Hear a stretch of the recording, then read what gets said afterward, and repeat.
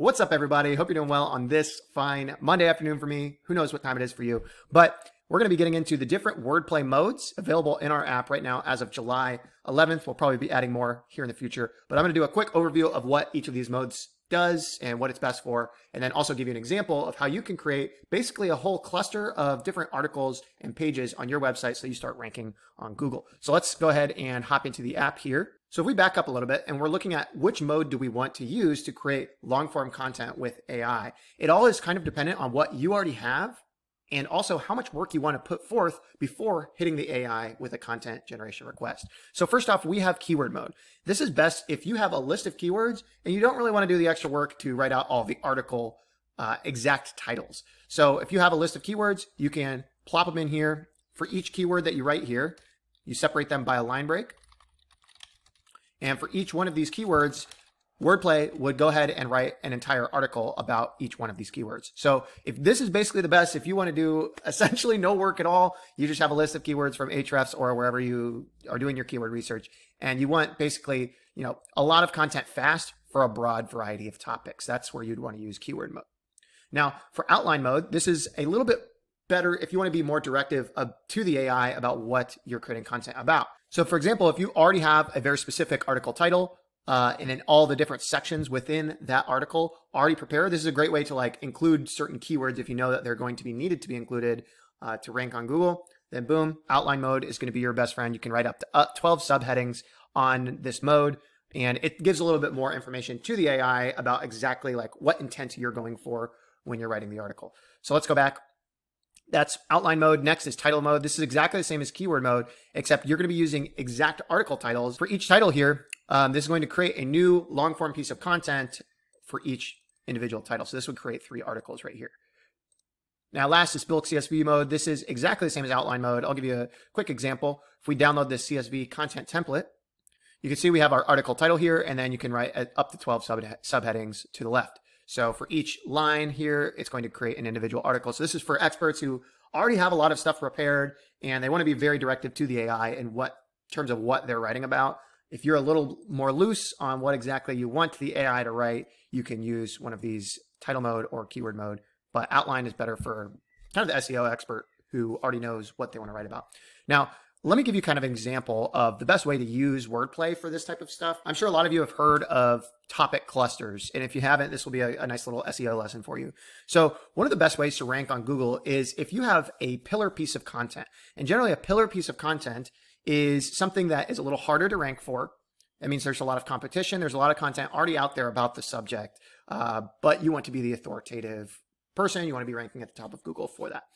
Then you're going to want to create a pillar piece of content, and I'll show you an example of this in a second. And then around that piece of content, you're going to want to create a lot of tangential topics. So for example, let's look at Podia.com. They have a blog post that's called How to Create, Sell, and Profit from an Online Course in 2022. Now, this is their pillar piece of content. They're essentially trying to rank for how to sell an online course or how to create an online course, terms like that.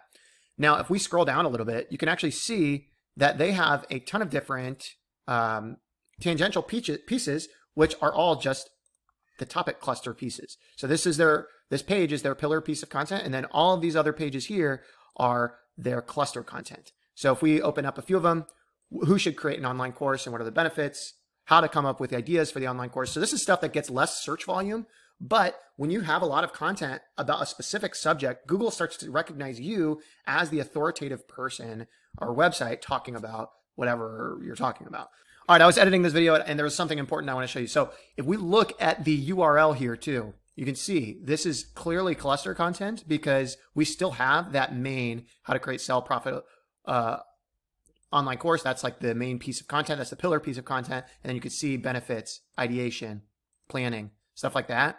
It's actually baked into the URL. You don't always have to do that, but that is an interesting way to ensure that everything links back to this main piece of content, the main piece of content that's probably going to give you the best ROI on each click. And then also it probably has the best search intent.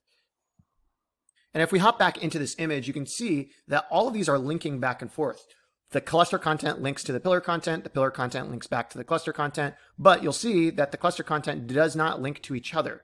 So this is kind of showing Google Like if you think about Google crawling each one of these pages, they'll see if Google's crawler randomly lands on this page, it's going to link them to this. This page is going to link to all of these other ones for them to rank. But also, if pretty much anywhere, if Google lands on any of these cluster content pieces, it's going to direct them back to that main pillar piece. So essentially giving internal linking back to the most important part of this entire topic cluster. Now you can do topic clusters on a ton of different topics within whatever niche you're in. And so if you think about when you're creating content on Wordplay, it doesn't always have to be the stuff that's super high volume. In fact, I kind of think Wordplay is going to be not as good of a tool if you're trying to compete for a really, really competitive term. It might be good for drafting up like the first version, but you're definitely going to have to do a little bit of extra work in order to rank at the top of Google search results for like a super competitive term. Because if you look at, like, if you're looking up a super competitive term, you're going to see every page on there is handwritten. A lot of work has gone into it. And so you can't expect to just write an AI content article and rank number one. You have to look at it in terms of clusters. But when you look at these cluster content, this is kind of the best way to use Wordplay, in my opinion.